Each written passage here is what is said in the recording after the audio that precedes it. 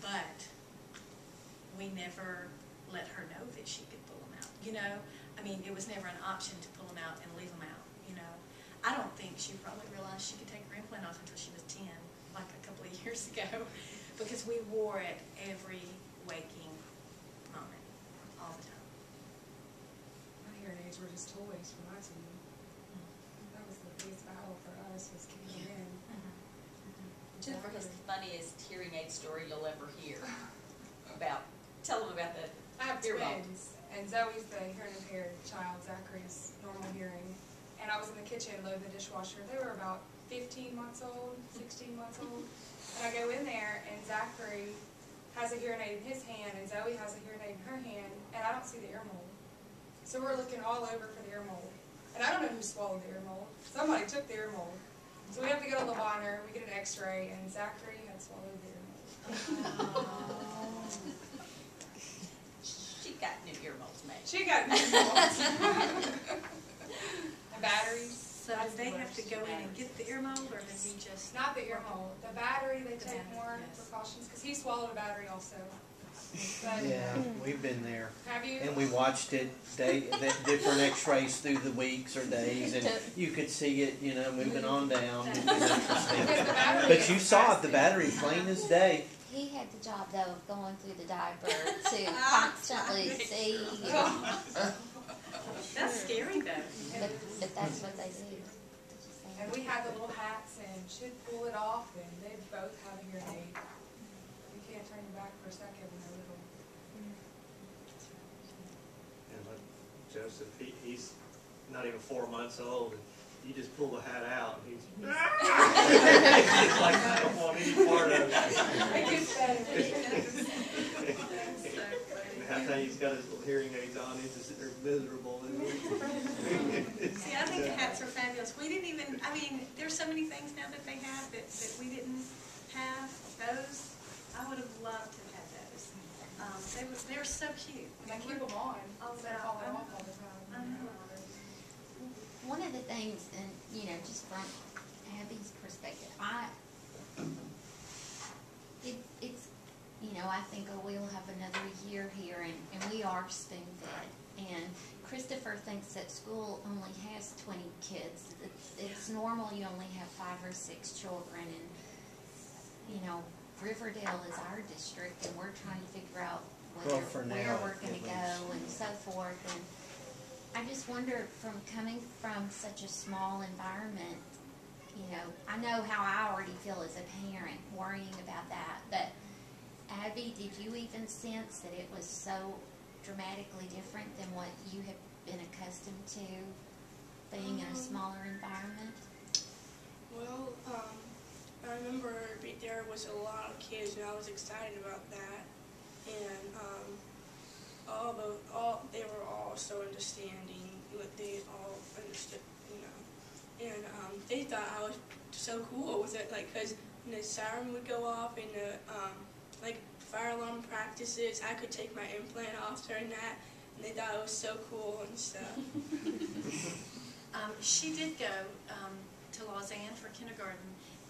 Back in the day, the oral school had a co-op program with Lausanne where they prepped kids to get ready for entering into 1st grade. And so the oral school component of that, and you can help me out because it's been a long time ago, Miss Cindy was the teacher, and there was an assistant. Was there an assistant? No, a speech therapist. A speech therapist.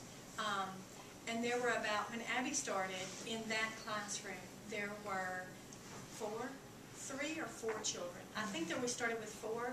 One left right after their family moved. And one of the other children decided to go back to the oral school, so it was Abby and Will. And then by October, and the premise of it is that by January they want those hearing impaired kids to move into the mainstream kindergarten classroom so that they can get a taste of the big class, lots of kids, a little bit at a time, you know, just a little bit at a time, kind of ease them into it. By October they were saying Abby should just go ahead and go in there. And then Will's family ended up moving in November, and so she moved right into that kindergarten program. at Lausanne. So Miss Cindy was with her. She had a teacher of the hearing impaired with her. Her speech therapist, Miss Maureen Nolan, if any of you guys know her, and Miss Brewster, who was the regular ed teacher. And I even think Miss Brewster had an aide. So there were 4 adults and about 15 children in that classroom. And that was an awesome stepping stone to Riverdale. Once she got to Riverdale, you know, in the first grade, the kids may have a lot of language, but speech is not so great. You know, some people have lisps, some kids have delays. So they're all kind of like in the same boat. And she didn't stick out, you know, as much. And so she started there with kids, and now I think she has 25 in her class. And they switch classes, and she's got a locker, and she's growing up, and you know, it's that work that we did early on. I want to add just a little bit to that. That program at Lausanne started in 1994, and I got to be a teacher. Was there for 4 years, and that evolved, and now it's no longer there. They don't have a program for us in that school anymore. We also had a program in DeSoto County for a little while, for about, I guess we had it for 4 years there too. But we do offer a mainstream service, consultation service, where we will go in, have an in-service for the teachers and for the children, and help them understand how they can be a good friend to your child. And so if that's something that anyone needs, that's an option here as well. And use that. I mean, I would use anything anybody has to offer, filter it, kind of make sure it meets your needs, but use it. I mean, we didn't have that. We entered Riverdale, and every year, at the beginning of the year, we stood up in front of the class, we explained to them what hearing impairment was. Kids could not believe that her ears did not work. They just couldn't believe it. And then the teachers couldn't believe that her ears didn't work, and she talked the way she did. You know, she talked as well as she did. And so we had to explain at the beginning of every year, you know, that if Abby's running in the playground and you're running behind her and you're screaming, it's not that she's stuck up or that she's ignoring you. It's probably because she does not hear you. So that education is so important for their peers, so that as they get old, that they have a basis to understand what their hearing impairment is. And that's been really helpful. So anything like that, I would grab.